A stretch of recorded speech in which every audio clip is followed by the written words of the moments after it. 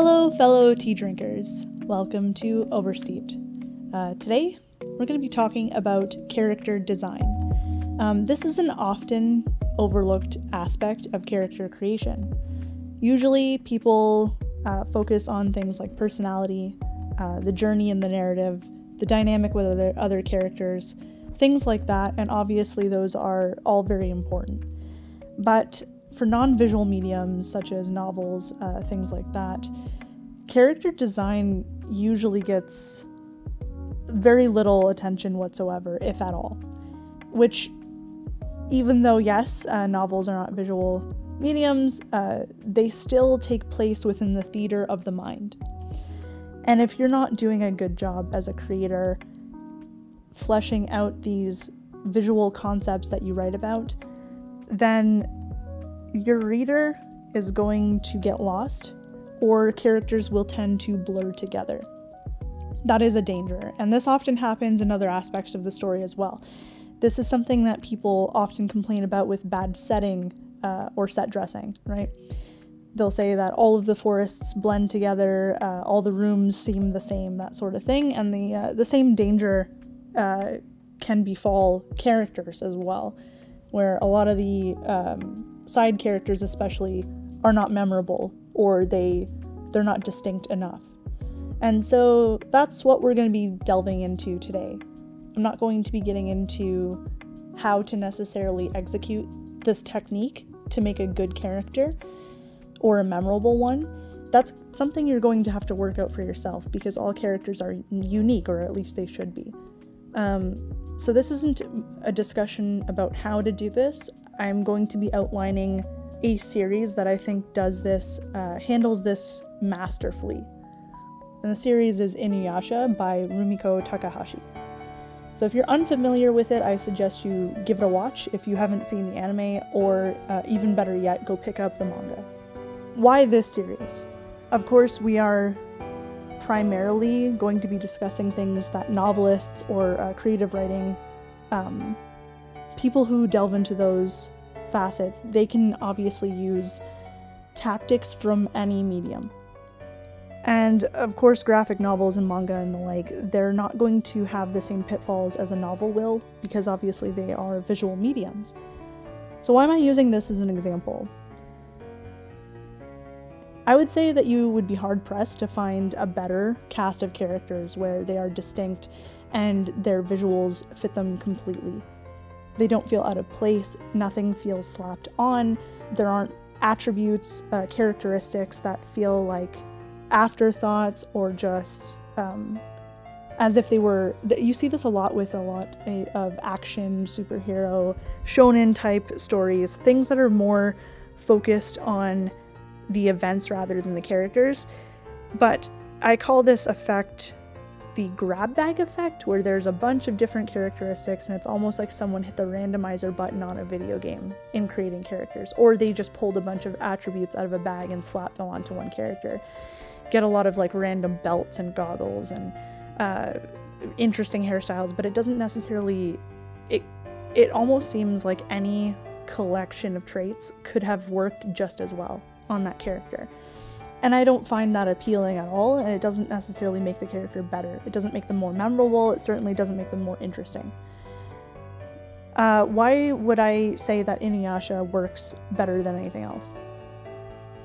I think that you can get a clear idea about what kind of character you're looking at immediately. You're fed all of the information up front, even though you're not being told.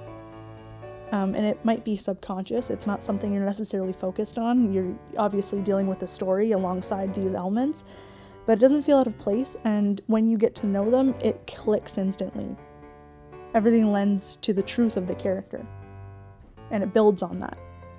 It doesn't seem like it's jarring or grating against your expectations.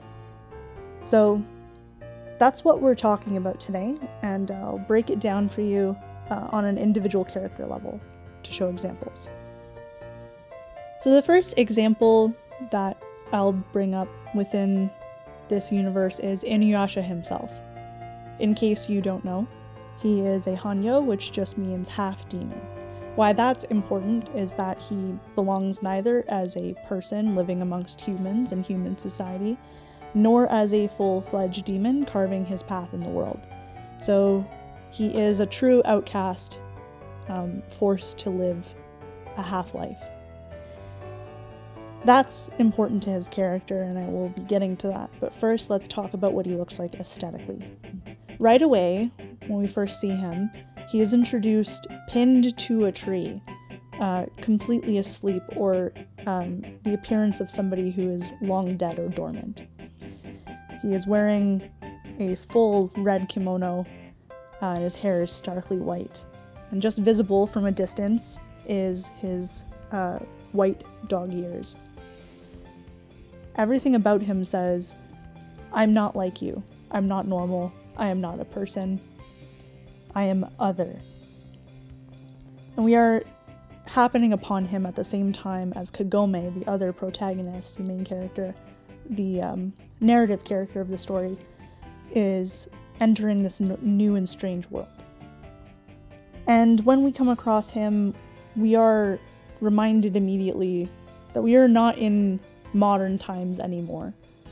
He is the first strange thing that we see, stepping beyond the well that Kagome leaves into this new world.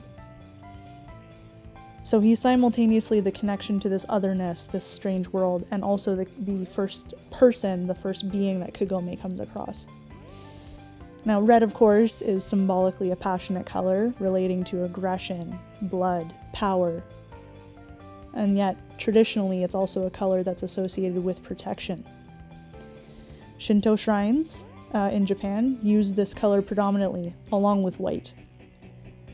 Red is thought to enhance the power of the kami, or the spirits, the good spirits that dwell there. As well as it tends to be associated with warding off disaster and evil. So it's interesting because InuYasha himself, his color scheme is red and white. And he is this coloration, this eye-catching coloration, it's quite distinct, and he is immediately recognizable even from a distance. He stands out amongst all the greens of the forest and the surrounding scenery. Yet the red is familiar and deeply rooted to his humanity. He is both yokai and human in appearance and in reality. This duality of his character is immediately given to the audience or the reader. It was not done by accident. So, how can a person embody both savagery, aggression, violence, but also symbolically represent protection and safety? This is the nature of InuYasha as a character, that he has to fight his nature, his baser instincts, and embrace things that he might not be at first willing to embrace.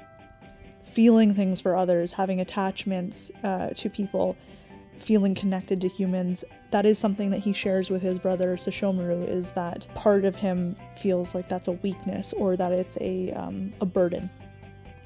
Something he doesn't want to bear.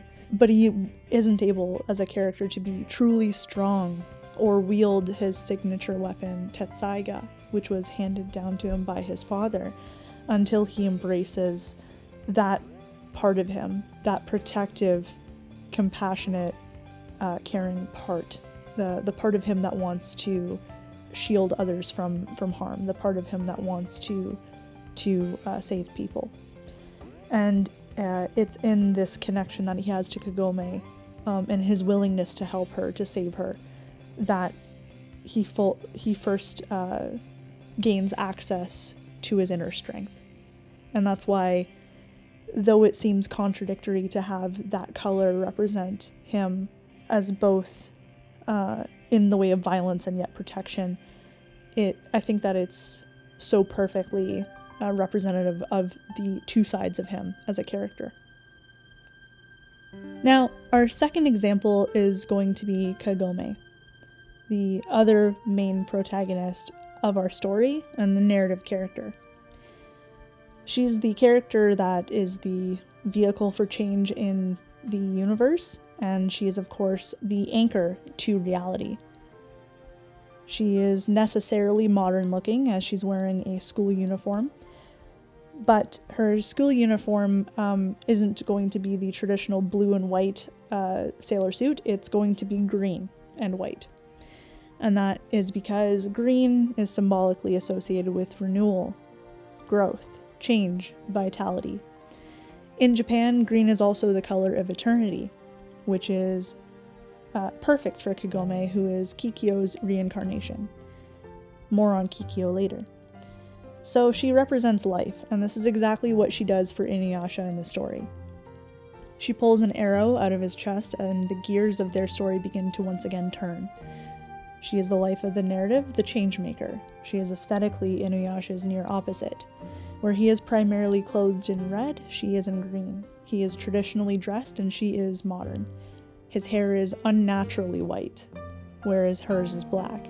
This duality is broken only by the red of her neckerchief, which rests at her chest, which is also intentional, as it's InuYasha's primary color. This bit of red right over Kagome's heart tells us everything we need to know about her. She is grounded, down to earth, and those are the greens, but she is led by her feelings, that little bit of red right there in the center of her chest. And those feelings are tied intrinsically to InuYasha. They continue to pull her back. That is their connection, similar to the red string of fate. So, speaking of fate, let's talk about our cursed monk, Miroku. So, he is of course a Buddhist monk, and as such has the appearance at a glance of a respectable person, a man of the cloth. But anyone who's seen the series or has read it knows that's not quite the entire story. I think his color scheme is perfect for him, which is mostly indigo, indigo being a middle ground between blue and purple. This color tends to be mysterious. It's full of intrigue, spirituality. Blue, of course, is a color that is tied to intellectualism, so stoicism, peace, duty, that sort of thing. Purple, elegance, romance, sexuality. And of course, indigo being right in the middle is perfect for Miroku. It's a color that asks more questions than it answers. It's not straightforward, and neither is he. When you think about him as a character, he is, on the surface or even at a superficial glance, one way, but then if you get even just a little closer to him, you realize that's not the case. So he's not abstaining, you know, he is a flirtatious person. He doesn't conduct himself in a respectable manner. He's quite roguish. He is flirtatious. And you get hints of this with his personality even before you really have any contact with him as a character, before he even speaks or acts. His hairstyle, for instance, if it were on a different person, might look more in place. He's got his hair pulled back in a ponytail, which could be practical and might seem like something that a person of his station would do, but it's not pulled back in a high ponytail, and it's not a more traditional style. It's more pirate-esque or bandit-esque. It's a short ponytail tied back at the nape of his neck. And again, this really plays up the roguish qualities of his character. He keeps his ears pierced, which is very unconventional, and again tells us that he lives his life on his terms, and he does things his way, despite expectations. So we get this dual story with Miroku of a man who lives a certain lifestyle, but has a lot of subverted expectations. And of course, this comes across almost immediately upon interacting with him in the story. Now, I like to talk about the layers of his character a little bit further as well, because there was such care given to the little details that I think it would be remiss to not talk about them. So he, of course, was cursed with the wind tunnel by Naraku. Of course, this was as a result of Naraku cursing his grandfather, which is he's now inherited through his father. And of course, as a result, he has to keep his hand and arm wrapped up with prayer beads covering the wrappings to keep it sealed. Why this is interesting is that not only is he a character that has the outer trappings of a monk, which is a respected, revered position in society, but of course underneath there's this secret personality.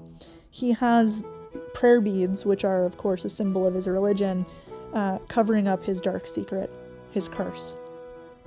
And I think that's interesting. It's very symbolically tied to what he is as a person. And again, when things are concealed, when things are covered, that usually is an indication of a character not being honest, a character not being trustworthy.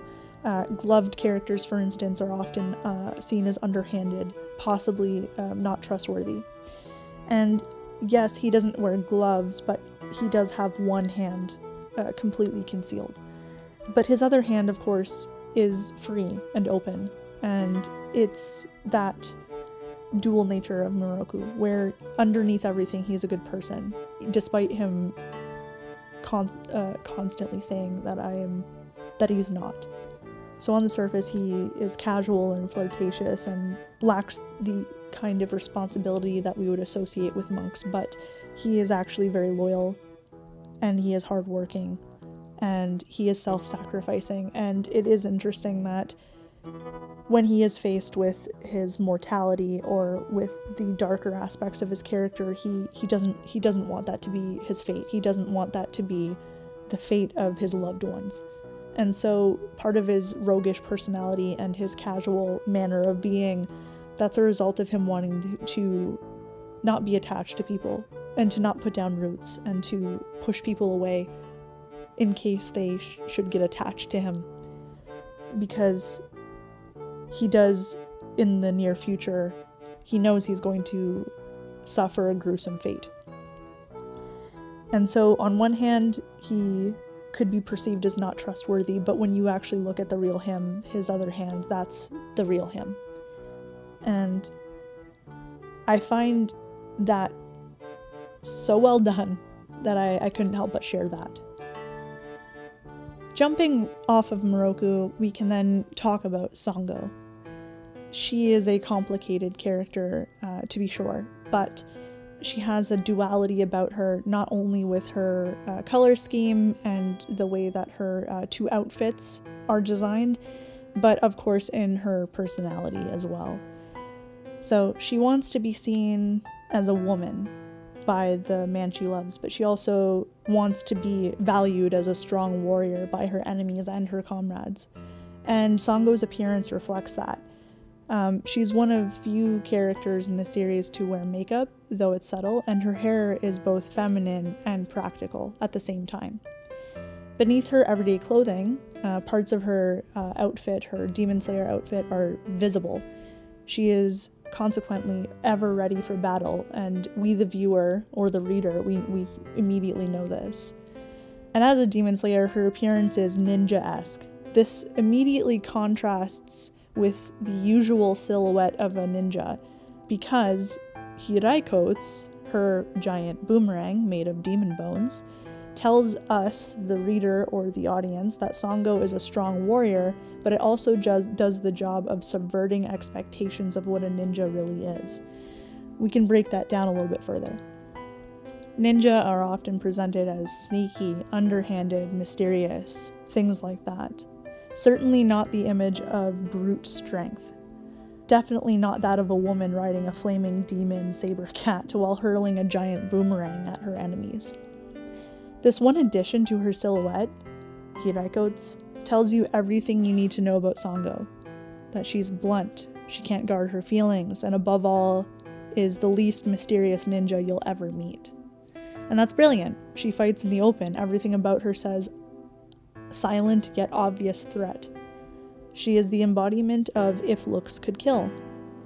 When she's angry, everyone in her group can tell. She isn't capable of hiding her true feelings, and that's okay. This goes the same for her demon cat Kilala companion. Her preferred state outside of battle is small and unassuming, but that doesn't disguise her strange appearance. And without being told, we, the reader and the audience, know there's something special about her. She's not hiding it. Sango and Kilala are perfect. They complement each other so well. Now, I also want to talk about Sango's color scheme, which is primarily black and a deep pink color when she's in her Demon Slayer outfit. Now, black is of course dutiful and protective and somber, traditional obviously as well, and effective, things like that, which she is. But pink of course is passionate and emotive, and there's a feminine strength to it, as well as the fact that it is a color associated with feeling and love. So what we can tell just based on this color scheme is that she is driven and dutiful, and her character is about love, which it is. Her love for her brother Kohaku, which is her driving force in the series, compels her to fight for him and to do what she can to conquer Naraku and bring justice to her family.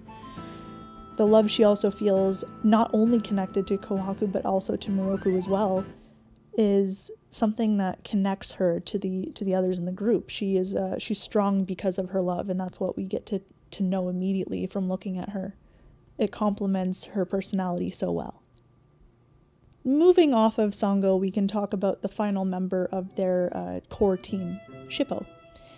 Now, Shippo is a little fox demon, and being a child means that his current appearance doesn't necessarily predict his mature ensemble, though his colors, turquoise and copper, lend perfectly to his current playful, mischievous personality.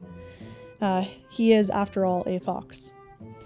And he wears quite the expensive getup for so small and young a character, as well as the fact that he keeps his hair tied in a high ponytail. This tells us without much information that he is of noble birth. And like other yokai in the series, Sesshomaru, Koga, etc., Shippo wears what we can see or interpret as a pelt, and his is shaped like a vest or an overcoat. Shippo's diminished size, foxtail, and paws all add to his overall mischievous appearance. He's very playfully, visually. And he's also a collection of what I like to say are like round shapes. His tail is very fluffy and round, his head is a very round shaped, and his torso and the rest of his body sort of also very round. It's no surprise that his method of transformation is also a literal ball. So everything about him says, I'm playful, I'm mischievous, I'm curious, I'm the embodiment of a child.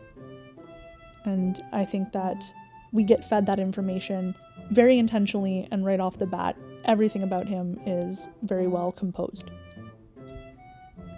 Alright, jumping from Shippo, we can talk about another prominent character in the story who is also a full-blooded demon. Let's discuss Sesshomaru, InuYasha's half-brother.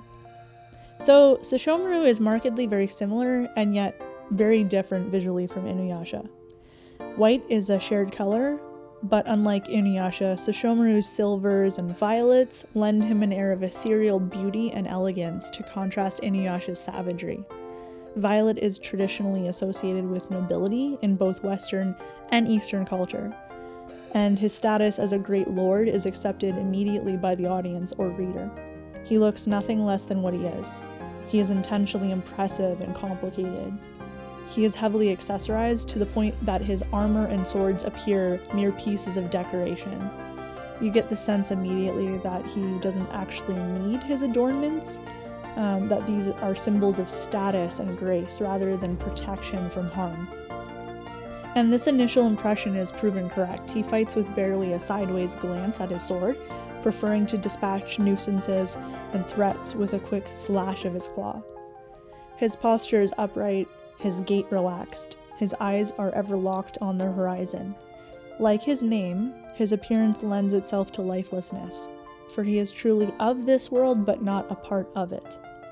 He persists but does not live.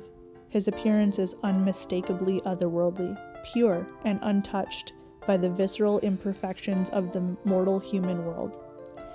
This comes across in all aspects of his design. He is expressionless, barely showing emotion. It isn't until he gains a human companion that a shift begins to take place in Sesshomaru, allowing him to feel the breadth of emotions that were previously out of reach. So it would be impossible to talk about Sesshomaru as a character without bringing up Rin.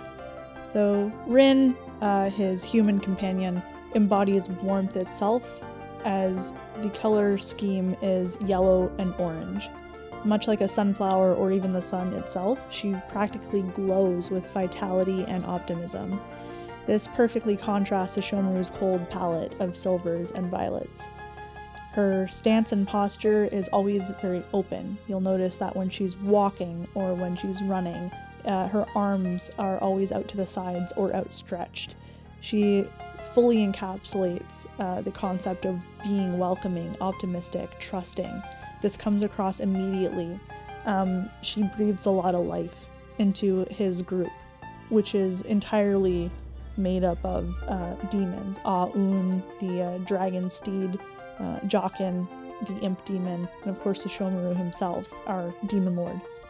Now, it's not just that she is human and has human emotions, it's also that she is the necessary combination of traits that was needed at the time for Sesshomaru to make that change and start taking notice of the human world, start really feeling affected by other people.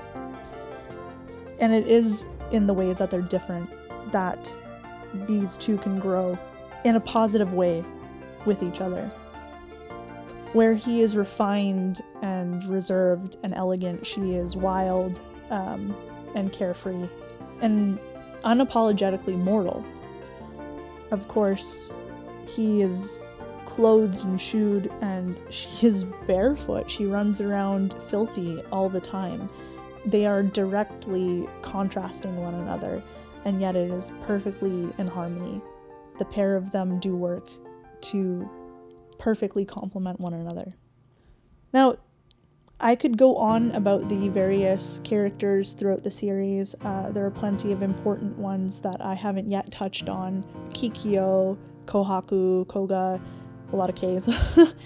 But so many characters in InuYasha are not only well thought out personality-wise or their role within the story, but visually as well. I just don't have the time to address each and every one of them. But very quickly I can even touch upon the things that I noticed right away about them. Koga, much like Sesshomaru or even Naraku, is a kind of foil to InuYasha. Koga, unlike InuYasha, is a full-fledged demon, and he has all of the privileges that go along with it that InuYasha craves, right? And because of that, he has people he can rely on. He has family. He has power and freedom, and all of these different things that InuYasha obviously grew up without. But because of the fact that he faced very little hardship up until the point of the story, he's arrogant where InuYasha is not, and he's careless and reckless and a lot of other things that contrast InuYasha's other personality traits, where they are a mirror of each other and yet very distinct. And of course it comes across in his appearance. He's got more earthy tones of browns and grays and beiges and things like that, and whereas InuYasha is of course that stark red color. And Koga, of course, has the steely blue-gray eyes, and InuYasha has the yellowy gold. And Koga's got the black hair, whereas InuYasha has the white. This was done on obviously intentionally. They are meant to be rivals. Kikyo, of course, she is a Yamato Nadeshiko, which is basically the flower of Japanese womanhood. She's obviously also a Miko, which is a shrine priestess. And so, visually speaking, she's going to of course, follow that aesthetic, the same one that Kaede holds to as well. But the way she carries herself, her facial expression, the style of her hair, it all perfectly harmonizes to form the character that she is. And touching on Kohaku, Sango's younger brother, he has this open expression and freckled face, and of course he's got the short high ponytail, and he wears very simple clothing when not in his Demon Slayer uniform. And he is this cherished younger brother archetype. The way that he looks, it's endearing, and he's very naive in both appearance and personality. And it's just a quick example, which I won't get into, but all of these characters and many, many more are just perfectly crafted, in my opinion, visually. It just completely sells their personality. Nothing seems out of place. And I think that it would be difficult to go into every single one, obviously. There's just way too many, but I do recommend giving the show a watch or the manga a read, because Rumiko Takahashi, she expertly and painstakingly puts these characters together in such a way where nothing is out of place, nothing is unintentional. You can see her hand in it with every single character that she's created. So, now that I've quickly touched on the side characters and whatnot, we will discuss the last major character of the series, the main antagonist, Naraku. Now, why I left him till the end, aside from him being not a protagonist, is that this is an example of how to purposefully make a character's design obscured. And I'm going to explain that. So, Naraku's color palette is extremely unclear even from the beginning. His silhouette is basically just snapshots that your mind puts together in order to form an idea. He's a complicated character who is deliberately shown in pieces rather, than completely for what he is. This is intentional and purposefully, it obscures a clear understanding of him as a character. Because of this choice, his presence is always shifting, and the audience and reader is never able to form a picture of what he is in their mind. This disjointed presentation works in harmony with his depiction of a being that is a literal unity of parts. This inability to grasp him as a character mirrors the protagonist's inability to catch and confront him. He cannot be conceptualized, and when you think you are close to understanding him, there is always something new to consider. He is fluid, shadow, smoke. And it's not surprising that he is often shown in shadowy parts of rooms, at a distance, blocked by strategic angles, or variously obscured.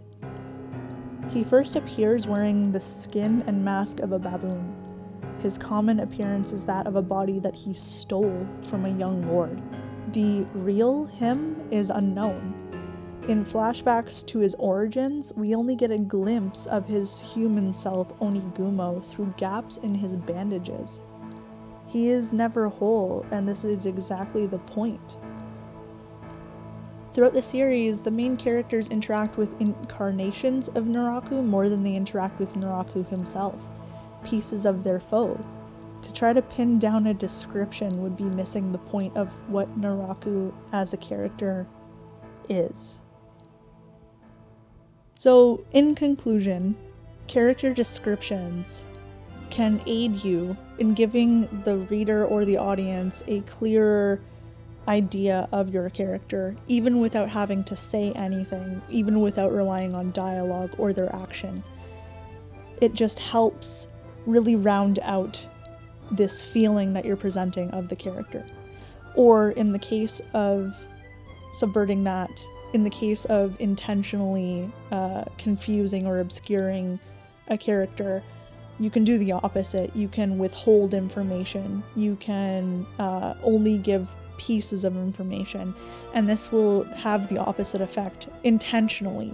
So character descriptions, often overlooked by writers, often overlooked even by seasoned authors, they are tools that should be used within your toolbox and not ignored for other aspects of storytelling, because honestly, this is what separates a good writer from a great one, in my opinion. I think that there is no better example than the characters of InuYasha. I think that Rumiko Takahashi has proven herself to be a master of character design. I hope this discussion has been both enlightening and entertaining. If you'd like to see more content like this, be sure to like and subscribe. For now, I'm going to get myself another cup of tea. So, like always, let's keep the bag in a little longer for better tea and even better conversations. Thank you, and good night.